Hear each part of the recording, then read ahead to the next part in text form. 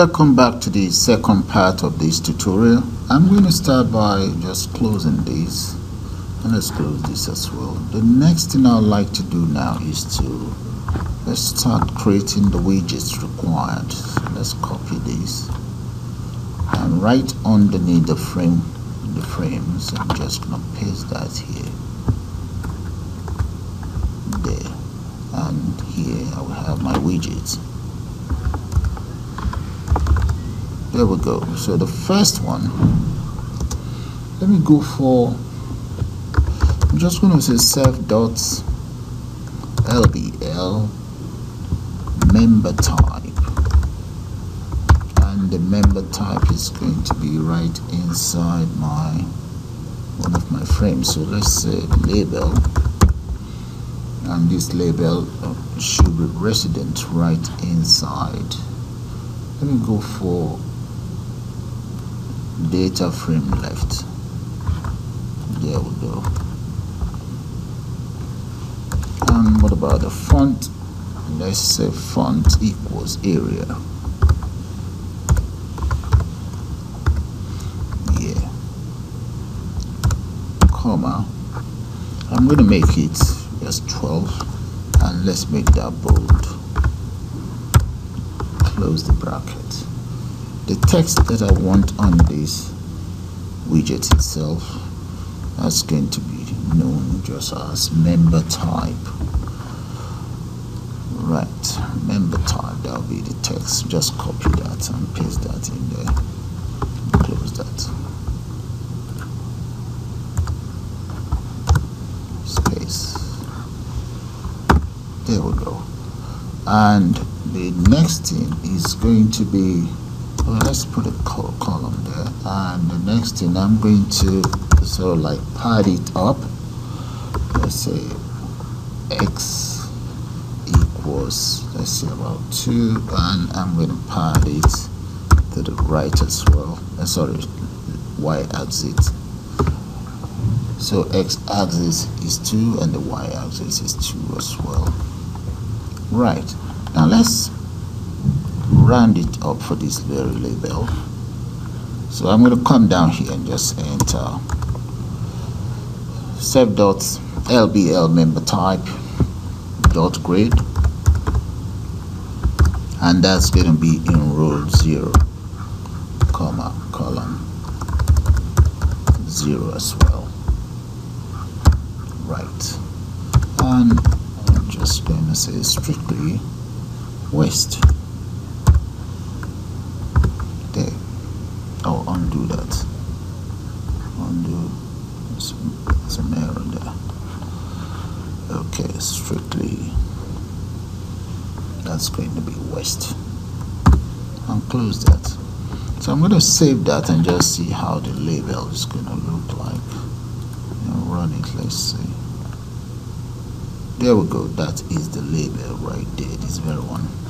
Okay, that's no problem. Let's take care of the rest. So the next thing I like to do is I like to have a combo box there. So, and the combo box is going to be here. I'll just copy this and I'll just change things around. Paste that in there, and this will become combo. Let's change the name to COB,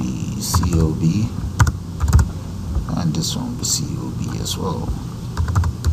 And right here, get rid of this. I want to get rid of this, and I just, yeah, get rid of that and just enter 1 there. And the widget is going to be a combo box. So let's say TTK dot combo box. So that means you must have imported this very library to use the TTK. Okay, now one other thing is the combo box is inside this very frame here. That's fine. Okay, I'm going to leave this like that. That's okay. Then let me get rid of this for now. Get rid of everything and just, I'm going to need a variable for it as time now let's just say the state of it is going to be read only. Right. Okay, I have my font. What about the width? Okay, let's make that about maybe 23. Right. The content that I want inside this combo box would be what? Correct this. Okay. The content, alright. Let's say the combo box is, I'm going to copy this, paste it right here, and in there the value that I want in there is going to be, let's say, value for combo box using an array. So that's going to be as follows. So let's put them in a bracket. So the first one will be empty. There's nothing there. Enter a comma. Then the second one is going to be, let's say that's going to be student. And let's go for lecturer. And I'm going to go for, finally, let's say admin staff. Right. That's the value inside my combo box taken care of.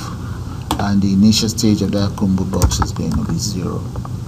So that's current state, that will be 0. Yeah. Alright, let's see if that's going to work. Let's go to file and just run it and see. Save first and run it. Okay, let's see. Alright, we have an error. Oh, there's a mistake there. Let's get rid of that L. Yeah. And try it one more time. Okay, there we go. That's my combo box in place. Alright, that's fine. So what I'm going to do now is I'm going to copy this just to speed up the whole process. I'm going to need one more combo box really, but first thing first, let's create the other one. The next one is going to be book ID. It's my book ID there. Copy that, paste that here, and just change this to book ID. Paste, and this one become rule number 1. Right, book ID is taken care of. But for the book ID, I also want a text widget. Paste that there and change this to entry widget. There we go. And this is going to be 1. Okay, so let's get rid of this. Right. Okay, for the book ID, I'm going to get rid of all of this, and let's specify width for it. I'm going to copy that width and just paste it there, and I'm going to make that about 25. Alright, let me see how it's going to look like for now. Let me just save and run.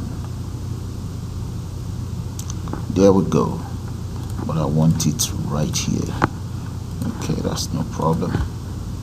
That's fine. This will be 1, 1. Okay. So that should officially be 0, and this should be 1. Right. Let's try it again. Run and see how that was going to look like. Okay, that's fine. Now, the next thing is I'm just going to copy all of this and just speed up the whole development of the widget. Alright guys, I had to speed up the development of the widgets because that would take a long time to complete. So just have a look at the lines of codes. Okay, so I'm going to move it down so that you can see the rest. You can always pause the video to copy the codes. Take it down again.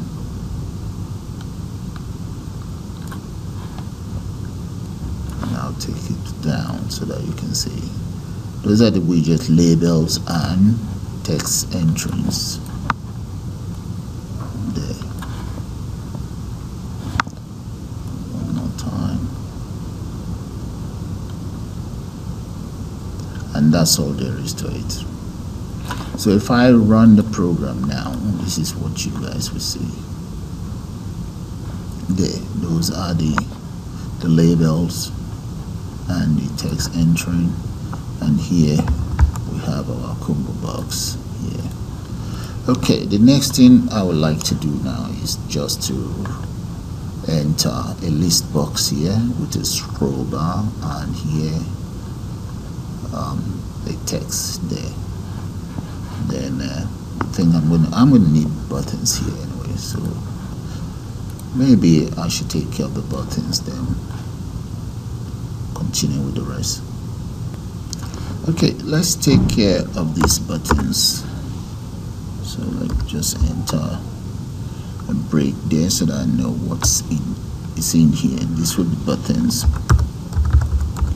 Right, the very first button is going to be, let's say, self.btn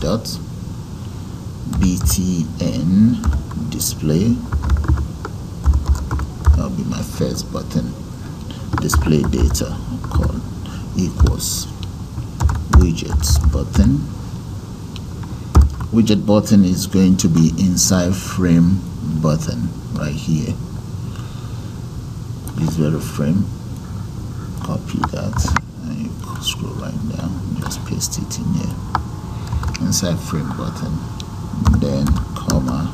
The text content on it is going to be display data. Right, and let's go for the fonts. I'm going to make the font 12 as well. Let's copy this, all of this, paste that in there, and just make that 30. And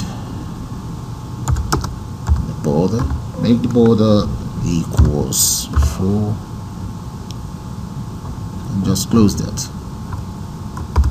Right, now let's round up this button, the very first one. So that's going to be dot read row equals 0 and comma column equals, let me say 0 as well. Yeah, that's my very first button. Let's run it and see how it looks like.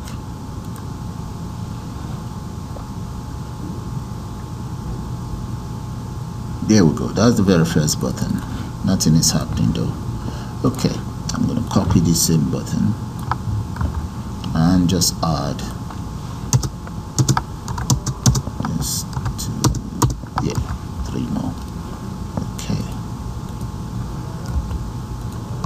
alright, this is going to be my exit, so I can call that btn exit. Btn exit here as well, and this is going to be my reset. Right, and this is reset, and here reset, and right here I'm going to call that delete, and this is going to be btn delete.